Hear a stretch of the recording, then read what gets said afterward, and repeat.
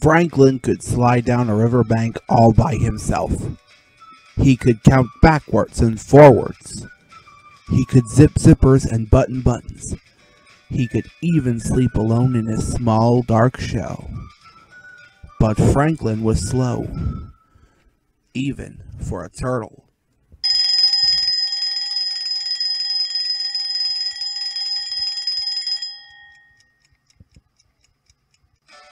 "Hurry up, Franklin," begged and pleaded his family and friends. "I'll be there in a minute," said Franklin. But there was always so much to see and so much to do. Franklin was never there in just a minute. One day, Franklin was very excited. He was going to Bear's house. It was a very special day. "Hurry up," said Franklin's mother. "You can't be late." It wasn't far to go to Bear's house. Just along the path, over the bridge, and across the berry patch. Franklin meant to hurry, except he saw something unusual. He wandered off the path and found Rabbit hopping up and down in the tall green grass. "What are you doing?" Franklin asked Rabbit. "Playing leapfrog," said Rabbit. "Do you want to play with me?" "I'm on my way to Bear's house," said Franklin, "and I can't be late." "There's lots of time," said Rabbit, forgetting that Franklin was slow, especially for a turtle. "It's just along the path over the bridge and across the berry patch. Come play with me." Franklin knew it was not very far at all, and he said yes. Rabbit leaped over Franklin again and again. After a while, Rabbit said, "Well, look at the time. Hurry up, Franklin. You're going to be late." And then Rabbit bounded along the path on his way to Bear's house. "I'll be there in just a minute," said Franklin. And he meant to be there in just a minute, except he heard an odd sound. Franklin wandered even farther off the path until he found Otter sliding up and down the riverbank.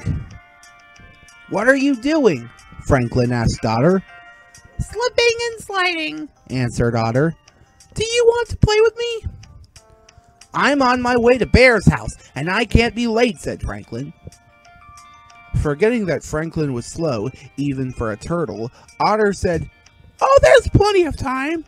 It's just along the path over the bridge across the berry patch. Would you like to play with me?" "Sure," said Franklin. Yes, that's what he said, knowing it wasn't far. Franklin slid down the riverbank and splashed in blue bubbles until Otter said, "It's time to go! Hurry up, Franklin! You're going to be late!" Then Otter swam away with a flick of her tail on her way to Bear's house. "I'll be there in a minute," said Franklin. It was very quiet. Franklin was alone and far from the path. Rabbit and Otter had gone. Franklin had a thought less frightening than Frankenstein's monster. Maybe he was already too late. Franklin walked as fast as his turtle legs could carry him.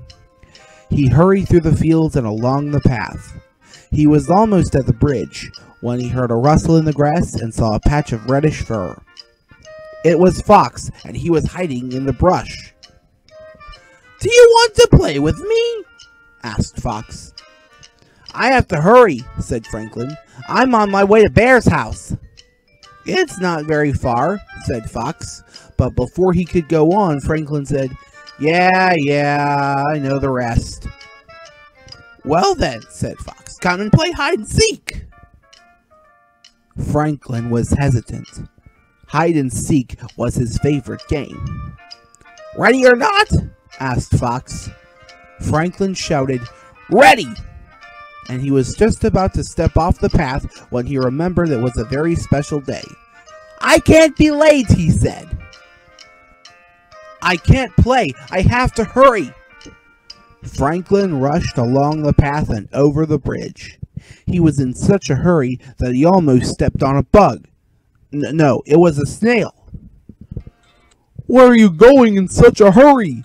said the snail, who was even slower than Franklin. "I'm on my way to Bear's house," said Franklin. I have to hurry. I can't be late. Being late would ruin everything." Snail began to cry. "What's wrong?" asked Franklin. I will never get to Bear's house on time," sobbed Snail.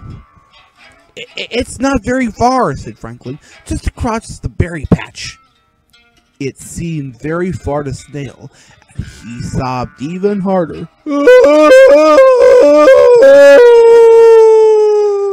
"Don't worry," said Franklin bravely. But even Franklin was worried. It was farther than he thought. It was a very big berry patch. He wished he hadn't played with Rabbit, and that he hadn't played with Otter, and even that he hadn't wasted so much time talking to Fox. Then he remembered it was Bear's special day. There was no time to cry. He had to hurry. "Come along, Snail," said Franklin, helping Snail slide onto his back. "Please hurry," whispered Snail, but Franklin needed no urging. He moved surely and steadily. He hurried past the blackberries. He hurried past the gooseberries. He even hurried past the raspberries. And he was almost at Bear's front gate when he remembered something important. He stopped right there at the edge of the berry patch and started picking handfuls of the ripest, plumpest, juiciest blueberries in the berry patch. "Franklin, we don't have time to pick blueberries. You know we can't be late," said Snail. Franklin whispered in Snail's right ear, and soon Snail was helping too. They picked until the bush was clean. "Hurry up," said Snail. "Please hurry up, Franklin." He hurried up Bear's path, through the front door, across the kitchen, and into Bear's living room. Rabbit was there. Otter was there. Fox was there. Everyone was there. Franklin and Snail had made it just in time to shout, "Surprise! Have a happy birthday, Bear!" And he did.